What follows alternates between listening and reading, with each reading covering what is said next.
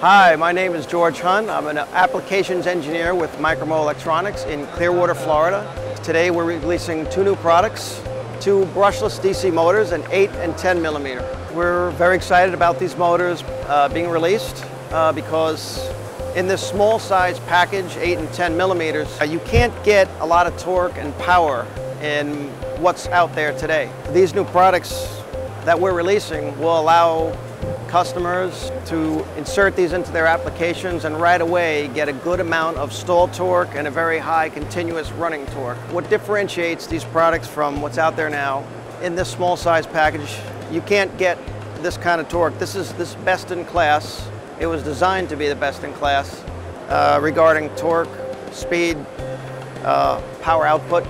A lot of customers will want to get as much as they can, push the technology to its limits, and that's what this motor is designed to do. It's pushing the technology to its limits in the 10 millimeter package. These products are fantastic for medical and military applications, handheld surgical devices, automated surgical devices, will work well in vacuum and space applications, aerospace, and high and cold temperature operation. What's fantastic about this addition to our brushless DC motor lineup is you can add gear heads to both of these units, both the 8 and 10 millimeter, okay? Increases the torque, also reduces the speed. Some customers don't want high speed, and the only way to get it down to 1 RPM or a half an RPM is to put on gear heads.